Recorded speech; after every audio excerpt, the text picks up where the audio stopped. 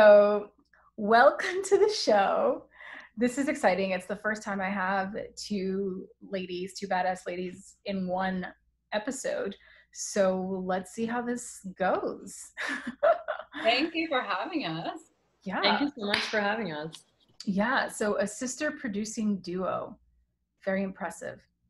Take us to the beginning. Like, how did you both discover producing independently and then decide to come together and create 271? Yeah, Cons, you wanna? Yeah, I mean, I feel like I started my love for producing very early on in my life. Like I kind of just figured out when I was little that I love storytelling, and I didn't quite realize that I wanted to produce at that point. But I wanted to be an actress, and I wanted to tell stories, and I wanted to do all these things. And then finally, when I went to grad school, I had like my first class in cinema. And I was like, oh my God, I'm obsessed with like early cinema and how films get made. And I think I want to explore not so much the acting side, but like the making of stories. And that was like literally the beginning of like me being like, I remember like telling my professor, like, please, please, please, I want to like make movies. So he hooked me up with this director that wanted to make a short film, and we like linked up and we made a short film. And then after that, I was like, oh, this is kind of easy and fun. And that's kind of like how easy. Easy at that point in undergrad 12 years ago. And so, but this is where, because you guys are from Mexico City, but were you born in the States? No. We're both born in Mexico City. And yeah, we moved here when I was 9 and Cons was 11. Yeah. Oh, yeah. Oh, wow. Okay. Very similar to me. I came here when I was 8.5 from Brazil. So. Nice. Yeah. Mm-hmm. And so, yeah, but we're born in Mexico City, and I mean, I have been here for like 20 years, so. Same, yeah. So when you came, where did all of this take place? Like your childhood growing up, and then when you finally went to school? So our childhood was in Mexico. We came here and we moved straight to Las Vegas. Okay, so you went straight from Mexico City to Las Vegas. Yes, and so we were there for all of our like, end of like middle school, high school, up until where we got our bachelor's, which was at UNLV in Las Vegas, and then Constanza went out to AFI for producing, and I stayed in Vegas producing commercials with like for the Hispanic market. Mm-hmm. And yeah, that's kind of what we did. And then eventually when she graduated, I came out to LA, and we just started to work on projects together. And friends of hers were like, oh, you're also a producer. There was a moment where we couldn't tackle, these independent projects with like no money alone. So we teamed up and we started to kind of roll different shorts together, and in undergrad we had worked together a lot. We had written together, and so coming like as soon as that happened, like really our friends were like, oh, do you guys want to produce this for us? And they kind of coined us as the Castro sisters, and as a duo, and we realized we were a really good team. And then from there we're like, okay, no, we need to make this like really solid, and we created 271 Films to create like a home for the artist. And but you both are artists in your own right. I mean, to the listeners, there's some wonderful canvases behind Dom, and you can see the artwork. So, was there a part of you that was like, I want to follow in my older sister's footsteps because she's doing this producing thing and I don't know what it is? Or did you sort of come at it on your own? Because it sounds like Cons went more of the way of like, I'm going to go to school and like learn this side of it. And you were like, I'm just going to roll up my sleeves and get into it. And you kind of both bring this experience. Would that be correct? Yeah. I think we always shared, like our dad was a really big influence, and like the film side and the storytelling side of us. And so we used to watch with him and as a family the behind the scenes. Remember when the DVDs came? Oh yeah, that was my favorite part.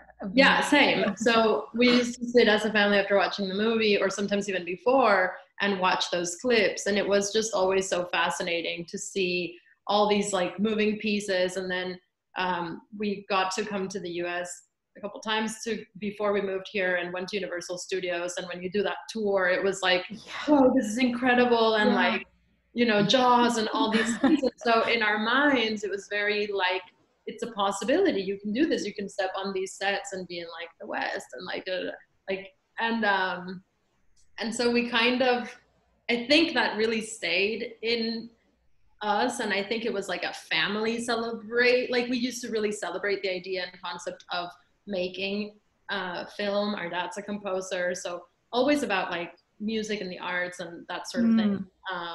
We used to talk about the editing for hours of a film or, you know, conversations that I think not every, like, you know, people go watch a movie, they're like, it's so good and whatever, but we kind of got into like the nitty gritty of how that came together.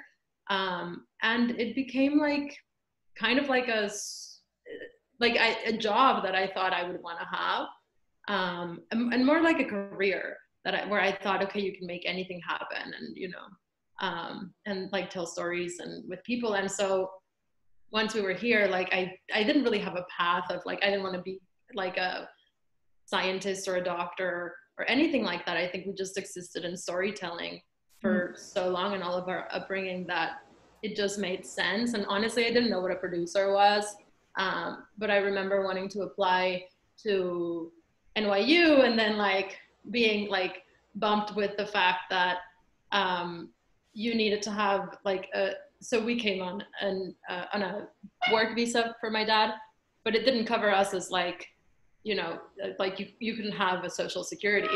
And so you kind of needed a social security to get like financial aid and all these things. And the whole concept of the American college experience was so foreign to us. Like our parents had never faced it because they had gone to school in Mexico. And so it was just like really difficult to like come to it. And so I remember trying to fill the application out and just kind of realizing like, I guess it's not possible for me to do that. And so having been in Vegas, like there were like some scholarships already available for having studied there and having had a certain GPA. And so we just kind of fell into what's in your town and what's in your place and what you can do. But we were so lucky because the film school at UNLV is like made up of, the program is incredible. It actually, Constance, correct me if I'm wrong, but don't they have like a really high statistic of the admission rate of the students from UNLV is like the highest at AFI or something like that? Yeah, that's what it was for a few years. So, and I think it's because it, you know, also a school with like, you know, it's a public university, so it doesn't have all of the crazy fancy resources, but you don't need that when you're telling a story.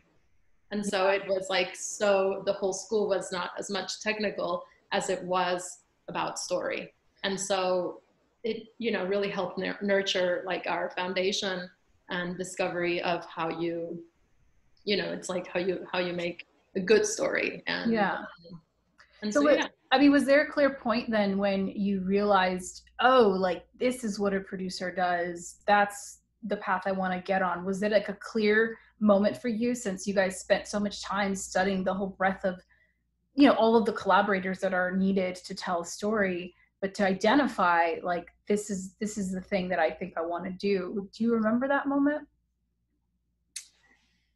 I don't, because I actually started at UNLV as an actress.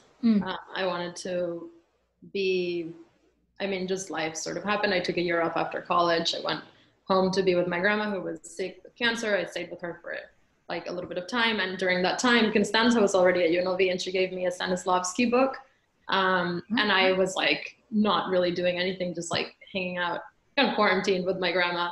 And I read the book and like wanting to sort of escape my, you know, kind of really sad reality, because she wasn't getting any better. And like, you know, and I just remember reading it and sort of like that whole concept of the what if was so magical to me. And I decided that I probably wanted to pursue something in acting, but I think it had to do with like the catharsis of the time where I personally was sitting in. And so I did join UNLV after that, and I went for theater. I think the major was called acting for the theater and screen acting or something like that. Mm-hmm. And I loved it, and I did it for 3 years, but I just had such a hard time with the content that was available. And I was always playing like either the Italian American girl or some sort of, like, I never fit in like this, you know, the white stories that we were working off of in terms of text. And I just really became sort of fed up as like, I don't relate nor connect with what's available to me. And so I transitioned into the film program, and I kind of felt like a fish in water again, and started to tell stories with friends. And I think both Cons and I share like a leadership, like we kind of, you know, and I think we kind of take this from our parents. Like, it's like, if you believe in something, you sort of like follow it, and nothing kind of stops you. And yeah, I think that's kind of what makes a producer too. It's like you seek the avenues and how you get there. And that's why it felt kind of natural to fall into that. And I love community and groups and, you know, creating something with a group of people and all of that, and it felt like home. So is that how you would define a producer? And then this is also for you, Cons, like, how would you define a producer? The ultimate question. It's like so funny. It's like, what is the producer? Like, so everybody's always like, that's what, like, you know what? Good question. That's why I have this podcast, because it's like, I'm so tired. I've spent like 10 years trying to answer this question, and it changes so often, and there is no answer, which is why there's not just one answer, which is why it's always fascinating, because it's like always in the answer is always within the beholder or whatever, you know, it's whatever however you define it. So how do you define it? I think for me, and the kind of producer that I am, is to nurture the story. I think it's like everything, like there's no larger ego than the story. Like, you're all coming together to tell this one vision, this story with a message, and that is sort of what carries all the decision making throughout. So as you encounter challenges, for us, it's always like, okay, the story. You know, when you have to make like decisions in budgeting or location, it's like, okay, what affects the story less? Or what can I do that will not take away from the story? Like, I hate when people are like, well, we'll cut a scene. I'm like, okay, wait, before you go there, cut the scene, you know, like, do you need the scene? Like, what does it do for the story?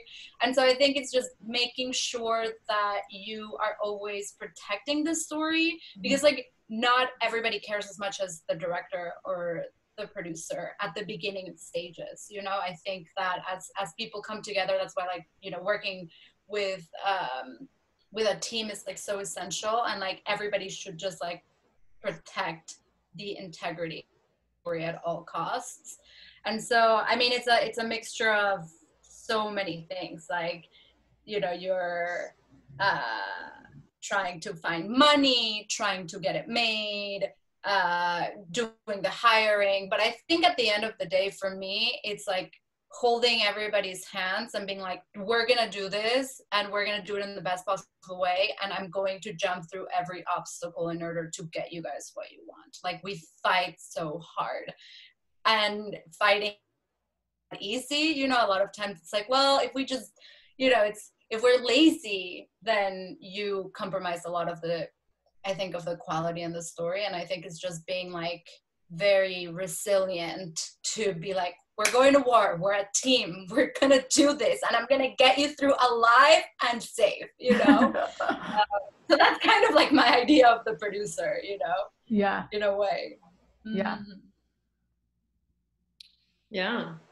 I kind of agree on that entirely. I think it's for some reason, when I think of producing, I really do think of like obviously the whole team, but like locations are a really present thing for me. And you know, just like how my brain works as a producer is like start to seek the ways in which you can make what's on the page tangible and, you know, available to in order to like actually, you know, put it on the screen. And so, but it's so many things. It's like, you know, from tough or fun creative conversations to, you know, asking questions. Like Cons and I always feel because this work is not easy. It can't, like, sometimes it feels easy because it like just naturally kind of happens because you do the work, but there's times when it feels like really, really hard. And there's times when I think, you know, as producers, we, I mean, for sure, I know we sometimes question, like, you put yourself through so much to make this one thing happen. Yeah. And you believe in it so intensely, and the rest of the world is happening around you and no one really cares. At the end of the movie, at the end of the day, you're making a movie, or you're, you know, it's like in the whole context of the world, it's maybe not the most impactful thing happening in the moment, but for you personally, it's like the only thing that's happening in the world. And so you kind of fight so hard for that. And there are times where you can, I mean, I felt tired, and I felt like, why do we do what we do? I mean, so many of the projects we have done, or, you know, earlier on were for free, and you really are like, it's just passion that's driving me to make this happen. And you kind of question, like, what am I doing? Everybody has like a job that like pays them, and they have a retirement plan, and they have like all these things in place, and here I am, like, you know, scrambling to like make things happen so that we can have a movie. And you question, you know, you question. Do you think that questioning ever goes away though? Like, or do you think that it's always going to be there? I think for me, it's starting to go away more and more. I'm more like in sync with, like, now I feel like we've got our foot a little bit more into the industry, and it feels less, I mean, I think it's always going to be hard, but I think it's, you know, it's fun. It's so fun too. Like, I can't imagine doing something else. And we do, in these moments of like questioning what you're doing, we just remind ourselves, like, okay, whoever gets to sit for hours discussing characters and story and these people that don't exist except in our living room and in our heads and in the page, and, you know, and have fun with it, and like then turn it into something. And, you know, the whole idea of creating something is, I think, what will always be the, you know, part of the fuel that keeps us going and reinforcing the work we do. And I would be so sad if I had to stop doing what I'm doing. Like, I think it would be so much part of my existence that it would be so hard to go do something else. So yeah. So would you guys say then that producing has defined you in some way, has shaped your identities as women? And if so, I'm curious how being Mexican women and having that lens through which you look at life, conversely, how does that inform who you are as producers and what you bring to the table and to the conversations, right, with the creatives you choose to work with and the journeys you choose to go on? So it's like a two-parter question. Yeah. Definitely. I think, like, being a storyteller, and I think about this all the time, like, changes your perspective in life, because you kind of have the ability to step away and look at like something at a macro, and it just makes you like a little bit more self-aware, I think, which is a really good quality that I don't think, especially in like recent conversations with some people that are not in the industry, I'm like, who are good people, I'm like, oh my God, you need to be able to like step away from your perspective to like understand humanity as a whole. And I kind of really value that storytelling and understanding of characters and people and the why sort of like opens your humanity a little bit more, like intensifies your understanding of humanity and be able to be more empathetic and understand others. And I think that it also enables us, you know, to be able, I feel like, kind of going back to why 271 is because, you know, being a producer at 271 and having the ability to say, okay, these are the stories that we want to tell. These are the stories that we want to empower and sort of like hold hands and make them happen in hopes to reshape the way that society is going, is primarily like something that is super important to us as women, as storytellers, as filmmakers, and, you know, being able to choose the stories that maybe not other people believe in and other people would believe in, you know, and that's something that Dome and I like constantly talk about, is like opening up the path for more Latinx stories, for more Latinx in the United States, for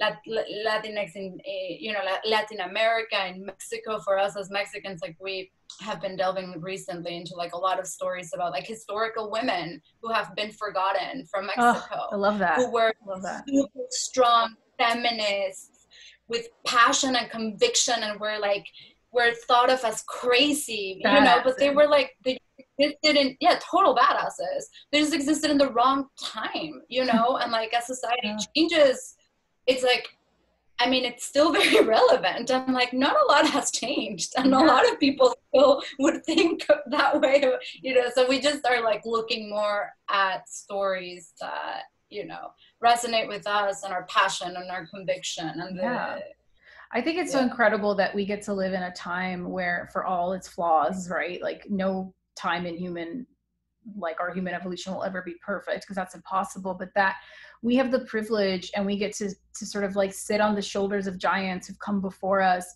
and died for what they believed in all kinds of ways, so that we can now uncover their stories and bring to light what they have contributed in small or big ways, so that they're not forgotten. And I think it's incredible. It's why like I don't subscribe to the scarcity mentality of like there's only so many stories and so many producers, and so like there are so many freaking stories that exist out there, and like what drives you guys will be different than what drives me or what drives another producer, and we need all of that. We need all of those perspectives. We need all of those lenses on these stories, because that is how we create an industry that is emblematic and representative of our world and the stories that exist on a global scale, right? And so I really applaud what you guys are saying and doing, and like being a part of spearheading that change and shining a light on these stories, because I think it's like, it's what a privilege, right? To get to live a life where you get to do that. Like how freaking cool.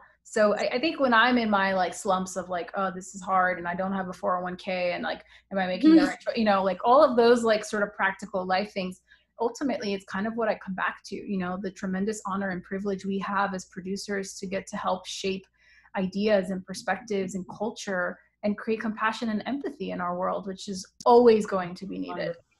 So just to echo that sentiment.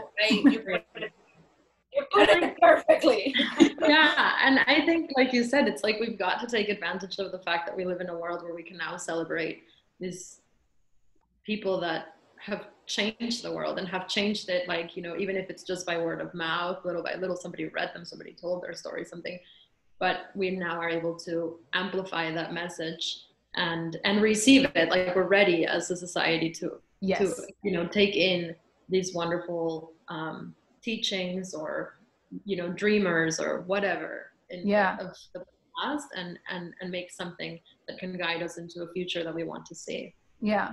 And so then switching gears a bit, with two producers who are sisters at a company, is there a clear-cut way in how you guys delineate your roles, or does it vary project to project? And what do you do when there's a disagreement? I think it's project to project. I think it's project to project. I feel like there's like naturally certain things that I like gravitate more and that I enjoy doing that maybe Doma doesn't like doing. So it kind of like really works out in terms of, ensuring that things don't slip through the crack, because there's always like two people that like really care and have the same vision, while we like see things differently, which is, people assume that because we're sisters and we grew up in the same household, we're like the same. And it's like, oh no, there's so many times where we disagree, but I feel like it's in those disagreements that you find the gems, that you find what's right. Like we don't like working with people that agree with us. That would be so not fun. It's like, we love the disagreement and discussion and the fight for like, okay, you're right and I'm wrong, and I love being wrong, and I love accepting that I'm wrong, because you allowed for me to see something that I saw one specific way, and you opened me up to something that I had no idea could even be a possibility. And I feel like that's really what makes us strong. Like a lot of times we'll be like in a meeting with a director or a writer, and I'll give a note and Domenica's like, oh no, I'm giving the total opposite note of you, you know? And so then that opens up opportunities for what is right, you know? Yeah. And sometimes it just opens up like a problem that may not have even existed, you know? Yeah. And I feel like helpful. I hope it is actually. But I think it's like that. It's like we don't like, again, it's like working with people who are like, okay, cool. It's like, oh wait, no, I don't want to work with you. Challenge me, bring me up, make have me a point of view. make me a better totally. So and I think we accept and respect that from one another. That even if it's like, oh, I hate that you're right, but you're right, you know? Yeah. Good. We kind of just, you know, settle into things in a very natural way. I don't think we have a very specific or defined role. I think our goal mutually is to always defend the story, protect the people that are working with us, and so we at all times jump in to manage that. And I think we just, you know, it's like a natural thing that happens with us, and it's hard to like pinpoint specifics, but I think that anybody who has ever worked with, you know, another person that closely would just, you know, like you realize like that's just a natural just the ebbs and flows of that you create, and it just sort of falls into place. And that's why, you know, successful duos or partnerships can work. Awesome. That's good. Okay, well, I want to switch gears a little bit because, as you guys know, the name of the show is called Life with CACA, and so I want to dig in a little bit to some of the CACA you guys have experienced along your journeys. And, you know, particularly, like, I'm always curious when there's been tremendous challenges, whether that's been personal or through projects, whatever that means to you, how you overcame them, because I'm always fascinated by the people that find a way to self-sustain in this business, like energetically, emotionally, because it is fun, it is all those things, but it is hard as well. And I think as producers, we have to be so much for so many people, and we take on so much of that. And oftentimes I find most producers don't have a way of like releasing that energy, you know, or at least you get better at it with time. And so I'm just curious if there's been a moment or a specific challenge you faced and how you've overcome it that you can speak to. I think for me, it's like self-doubt. I feel like every day I wake up and I'm like, oh my God, am I doing the right thing? Am I doing everything I can to like actually keep going? You know, I think pandemic has brought a very slow paced time. And I think for me, it was like, all right, there might not be productions, but there's opportunity in developing, in doing the things that we don't have time to do normally. And so I think just being able to stay positive, even on the darkest days, even on the hardest days, on the most doubtful days, and being like, okay, there's going to be a light at the end of the tunnel. Why? Because I love what I do.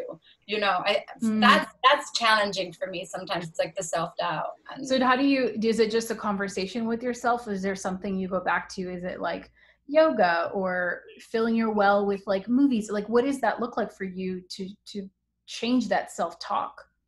It's definitely yoga. I think also it helps to have, you know, to have a partner that you can be like, dude, this is how I'm feeling.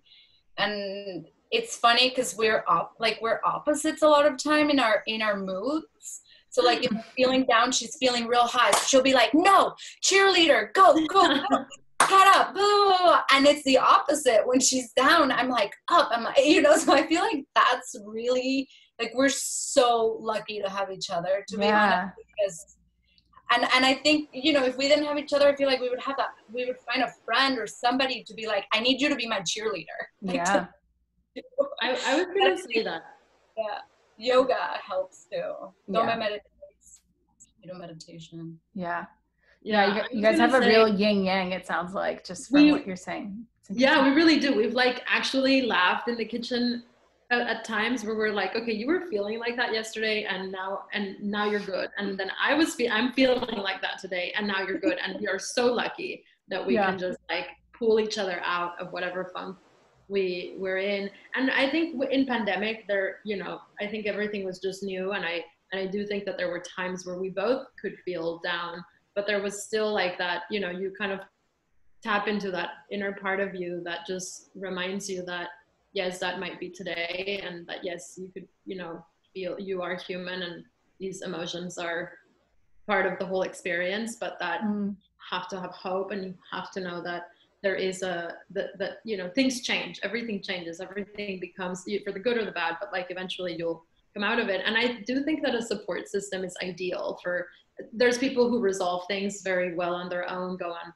long hikes or things like that, but I think we've always been being, that we're really close with our family, like the whole support system is how we get through. We get on the phone with our mom or our dad or our brother or friends. We've got a really nice we've curated a really nice like tribe, like you have your tribe, like a really nice tribe, and with our housemates it's the same. Like they just have heard us like come so tired from set and like complaining about like whatever is happening, and like where you're like, oh, I'm having like today this was my rager, and just they've been so good to us in listening and supporting us and just listening. It's just having somebody else on the other end that listens and can also tell you like, are you done, is really helpful. And obviously the partners in our lives who you can also resort to. So and we like to be that support system for everyone around us too. So that's it's what like I was gonna say. I think we do that. We bring that to 271. It's like sometimes you're a therapist, and it's like, I'm here for you. What's wrong? I'm bent. Bring it on. Bring it on. I'm your punching bag. Come give it to me. Yeah. And where does 271 come from? Is that an area code? No, it's the house number that we grew up in Mexico. Nice. Yeah. And so we wanted to build something that was family, that was home, that was, had a strong foundation, that had a lot of heart, and thinking about what company we wanted to make. Domenica's like, what about 271, our house number? And I'm like, yes, that makes so much sense. But we were vibing in the same realm. Yeah. We were like, you were in the house, you were in Mexico, you were thinking of things, and then I was like, oh, the number could work. Like the number could work. Yeah. I love that. And it was like, we were thinking in the same way. So we were sort of talking about this idea that, as women, as female producers, one day, hopefully we don't have to quantify it with our gender, but like, there are certain considerations I think we have to always think about as women. If we want a family, if you don't want a family, regardless of where you stand on that, at a certain point, you get to that age where you have to figure that out for yourself and figure out how you're going to create space for that in your life for a family, if you do want a family, or make the choice you're not going to have a family, and invest in your career in that way. And that's definitely like a consideration that in the past few years for me has been very prevalent, and it's unfortunate because men don't really have to have the same consideration. I don't think they don't have a biological time clock. Do you guys feel that pressure? Like, are people in your life like, come on, what are you guys doing? Or are you like, meh? I think I give myself that pressure. I don't think there's anybody that's like our parents are super chill. Like they don't. I feel like I give myself that pressure and just sort of constantly comparing lifestyles with other people and being like, oh my God, what am I doing? But at the end of the day, it's like trusting that I really believe that the timing of everything, like the universe sort of conspires to kind of help you in a way, and that timing is everything. I believe that when the timing's right, it'll happen. But yeah, I think it just comes more from myself, not everybody around me. I think for me it's been like, obviously these are things we think about, and once I hit 30 I was like, oh, do you have to actually now start thinking about like what that design of, if you do want a family looks like, and how you create a foundation that can hold you in that space. And but honestly, the other day I was talking to my friend Sabrina, who's an incredible director and also, you know, has produced her own stuff many times, etc. And I was kind of like talking about like, I need to make all these movies before I'm like, you know, 36 or whatever. And she was like, you need to just like take a breath. You're 31, it's going to be okay. Nothing's a rush. Like people are having children like so much later in life. It's an option. Like, you know, you're building yourself up with all these anxieties that are not even like, you know, like, and it's true, if you ask me, like, do you want to have a baby right now? I would say, not, you know, not there. I'm good. Yeah. And another friend of mine, she works in a completely different industry. But she was saying that her mother told her, like, if you always try to add up the numbers to have children, you will never have children because the numbers will never add up. They just naturally will never add up. So stop doing the math, live your life, plan your life, and let it happen and come and make it be. And I know that there are a lot of people that are very, you know, planning oriented, but I think with the work that we do, you know, we plan to make movies, but everything else is kind of like part of the whole design of your life. And you kind of just have to, I mean, at least for me, I've decided that it's not something I can personally, you know, can control in a way that makes sense. And I just know that like everything else in my life, as it pertains to like this whole place that I like sort of live in myself, where we want to make movies and tell stories and like it's just kind of things fall into place. And I think you have to trust the journey, trust the path, trust that things are going to be, and be ready to pivot. I think it's kind of similar to the fact that like as producers, we are always in real time problem solving and having to find ways to like figure it out, you know, and every problem you could think and try to resolve ahead of time, great, but there'll be that one problem you didn't think about, and that's the thing you're going to be tasked with. And I feel like we, especially independent film producers specifically, are so well versed in this idea that you constantly have to real-time problem solve and pivot and like throw all of the plans out the window because they may not work when you get to where you're going, which I think perhaps, like, as much as that gives me anxiety to say, it's like perhaps it's like taking that approach into this part of our lives as well, right? That like if and when that happens, when the universe conspires for it to all unfold, we will figure it out and it'll be fine because others have done it before us. And so why not us?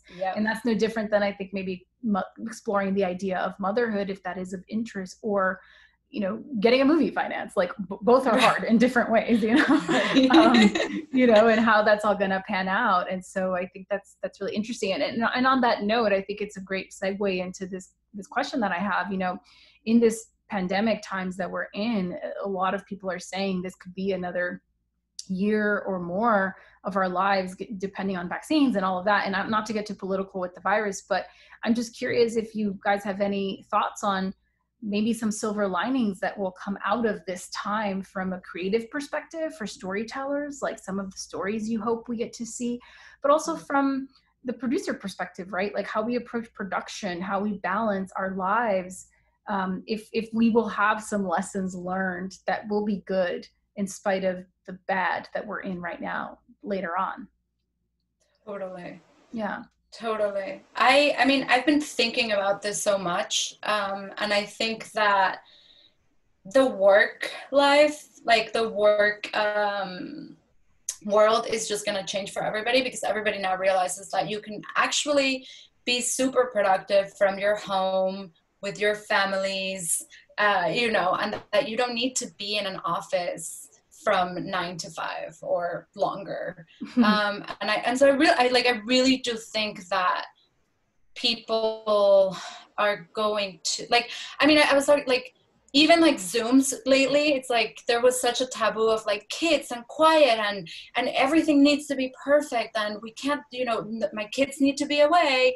And like lately it's like there's kids running around and everybody's like more understanding, like, yeah, you have a family. And it's like, yeah, I've always had a family. Like, why is it now that you're like so understanding of like having a family? And like, to me, that's just crazy, you know? But I think that for people who do have families, it's going to be super helpful in terms of like everybody suddenly has an understanding that everybody has children and a life and a family, whereas before they didn't. And so I think that there's already so many things that are being able to be accomplished via Zoom, like virtual location scouts and virtual production meetings. And so there's something kind of easy about being able to connect and still accomplish at quality level the things that we are used to from an office.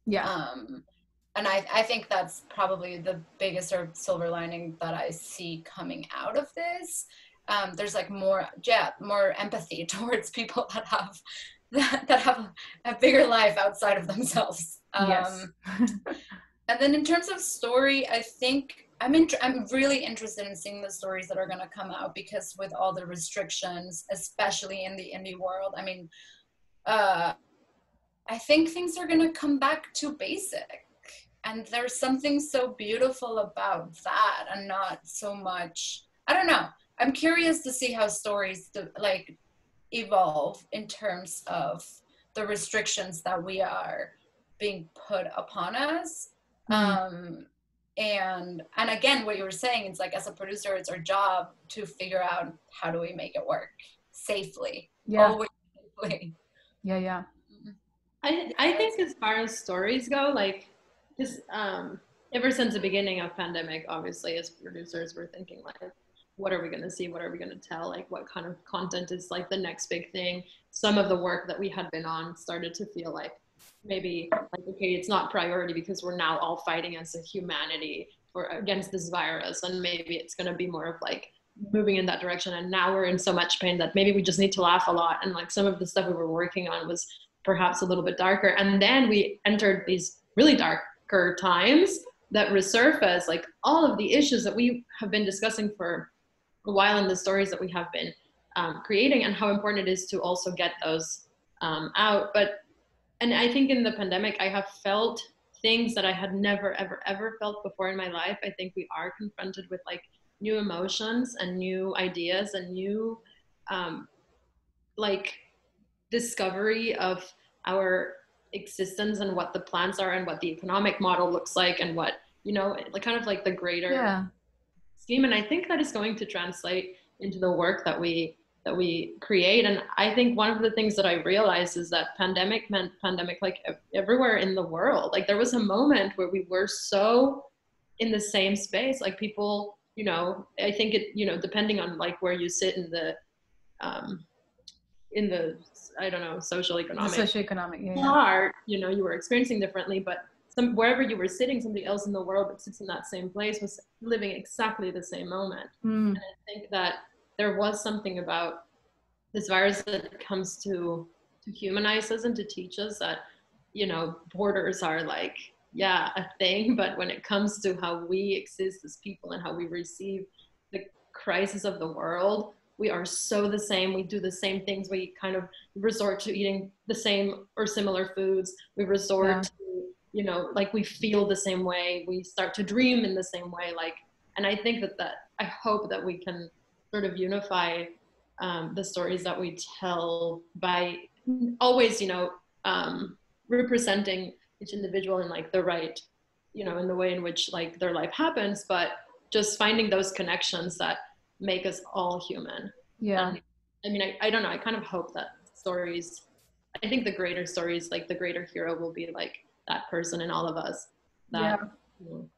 I was on this Zoom yesterday with some filmmakers just watching, there's like a panel thing, and they were talking about how there's potential to revert back to sort of the earlier days of cinema, you know, where you had like love scenes and everything was more implied, and not everything was so explicitly shown, and it was all more of just about the build up to these emotional moments and how that was so effective back then. And it's going to create this new interesting hybrid model, I think, of how we infuse all of the ways we've been doing stuff and look to the past to combine that and create like a new future. And I think for all of the ways in which it's scary, it's also very exciting because we get to like write a new chapter of the history of cinema, you know, for better or for worse. And I think we're still in the wild, wild west, even with the streamers and all of that. And so it's very exciting, I think, to consider all of those things. And once I think some things, the fear and the panic subsides a bit more, I think it'll really create way for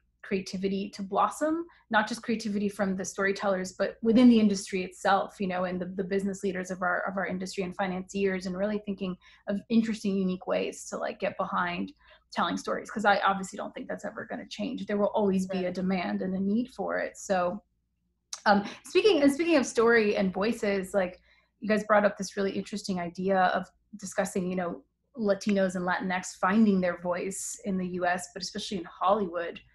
How do you do that? Like, how does that resonate for you both?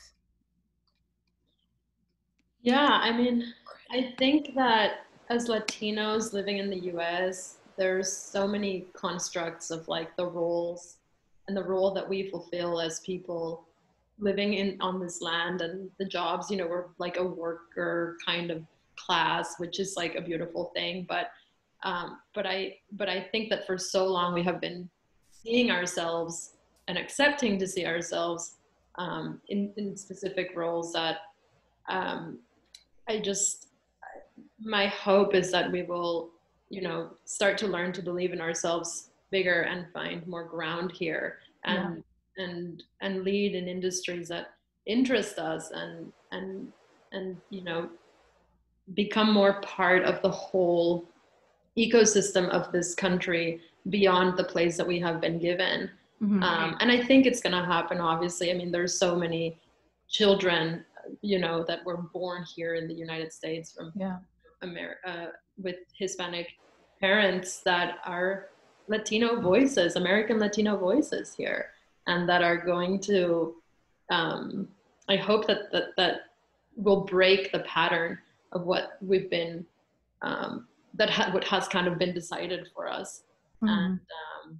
And we start to believe that we can lead the way here too, and that we belong here too, and that sort of thing.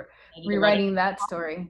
Rewriting that narrative. In Hollywood, it's like, you know, we just have to have more of us living in these, you know, cinematic or television pieces as people, and not necessarily as like, you know, like, culture is obviously a really big part of it, but we're just people.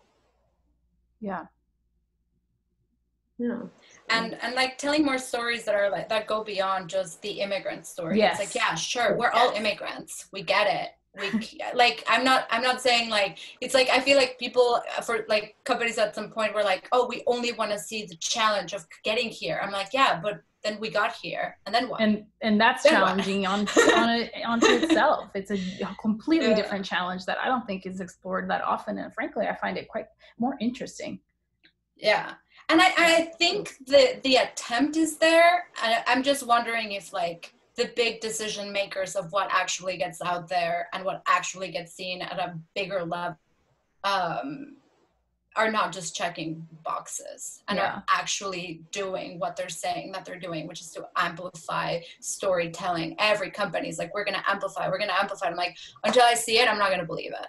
Until I actually see those scenes, those movies, those series. And I think, I mean, there's a few, but there's not enough. There's a few is just checking boxes. Really. It's like a mandate, right? A diversity mandate. It doesn't feel like it's coming from an authentic place of wanting those stories. It's like, it's filling in some type of quota that is needed to have, so you can say that you're empowering and amplifying diverse voices. But like you said, there's so many kinds of stories that need to be told beyond the like 3 types of stories we all have seen from pretty much every country that like speaks either Spanish or Portuguese. I would say, like, we've seen those stories. Like, tell me another story about that human experience. So I agree with that. Or like coming of age comedies like that can be targeted at an American audience, you know? It's like, stop targeting just for specific regions, because these stories are universal, and these stories deserve that is larger than what they are willing to give, you know? And I think that, you know, obviously the immigration story will be I'm like, she's so fired up. I love it. I feel like the immigration story will be so much a part, and is so much a part of who we are, because it's like our footing, you know, here, all those things. But like, you know, kind of like Guillermo del Toro's Shape of Water, it's like, you know, it's like, how do you talk about that kind of issue, but like give it a spin and make it like this whole, this, you know, romance film, romantic movie, and like love story, that, you know, does target like that whole immigration thing. But like, how do we dream bigger, I guess, and like as Latinos, and use our voices beyond what people want us to speak like, but what we want to say. How do you think we do that? How do we dream bigger, live that dream, and then give others the opportunity to dream their own dreams just as big? Yeah, I think we have to trust ourselves. I think that we have to learn to give ourselves credit. I think we have to stop listening to the noise of the narrative that's told about us, and like dig deep inside of us and find, you know, really like our voice and use it, and live it, you know, in every single moment of your life.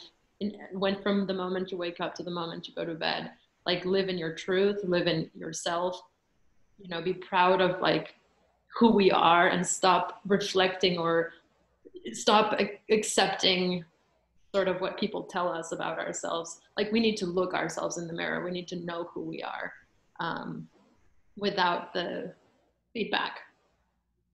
Yeah.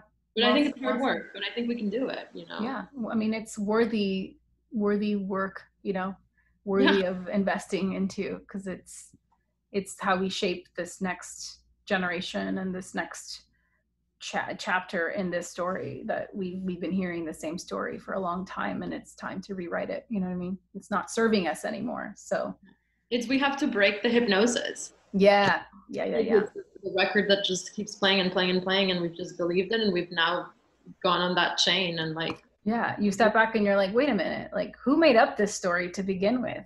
Yeah, it's just a story, so then let's rewrite it, right? That's very empowering. So What do you, I mean, it's also, I think it comes down to like how do we get them out there? Again, I think it really comes down to the decision makers and the big companies that have the power to say, fine, I will believe in your story and the way that you want to tell it, and stop looking at it from their lens and their agenda, and start believing more in these up and coming voices. I think it's a demand. I think it's a demand for what they say they're going to do. Yeah, but I also think that there's people and companies that brand themselves as all about empowering Latinx filmmakers and, you know, up and coming filmmakers. And I don't see them putting their mouth where their money is sometimes, and I won't name names, but it definitely makes me frustrated, because it's like, well, you have this platform, you're saying you want to do this, and you're doing it, but like, you're doing it at 10% capacity when you could do so much more. And I don't know where that comes from, if that's like a conscious thing, or if there's other forces at play that, I don't know, dissuade, or maybe this was previous to this time we're in now, and we're going to see that kind of transpire. But I definitely have felt that push and pull, at least from where I'm sitting, you know, with some of the people I admire and look up to and have tried to like collaborate with and learn from, and, you know, be taken under their wings, and it's not necessarily panned out, and it's a little heartbreaking. But I don't know.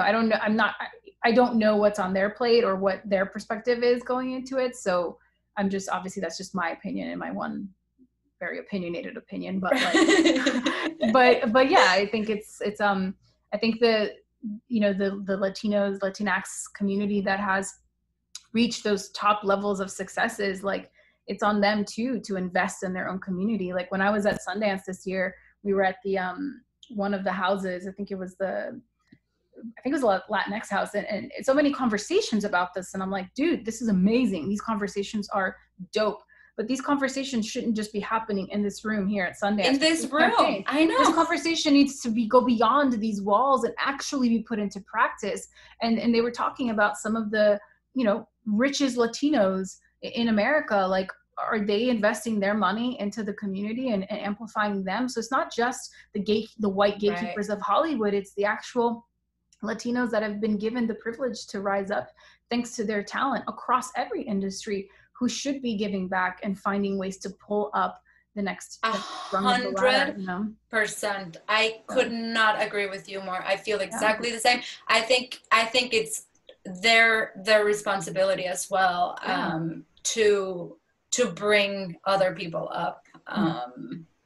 And for example, I think like what Macro is doing is amazing. I think they have such a strong vision and they stick to it, and they we need more. We need more true visionaries of amplifying voices, and that actually like stick to what they say. Hillman Grad is another company that I think is doing that too, truthfully, not just from a BS standpoint. Right, just a visibility standpoint. No, they're walking the talk. They're walking the walk. There's a lot of talk and like best intentions and good faith, but there isn't. But not intention's not action. Exactly. It needs to be actionable. And getting more Latinos, I think, in the like vision of, you know, the company and all those things is really important.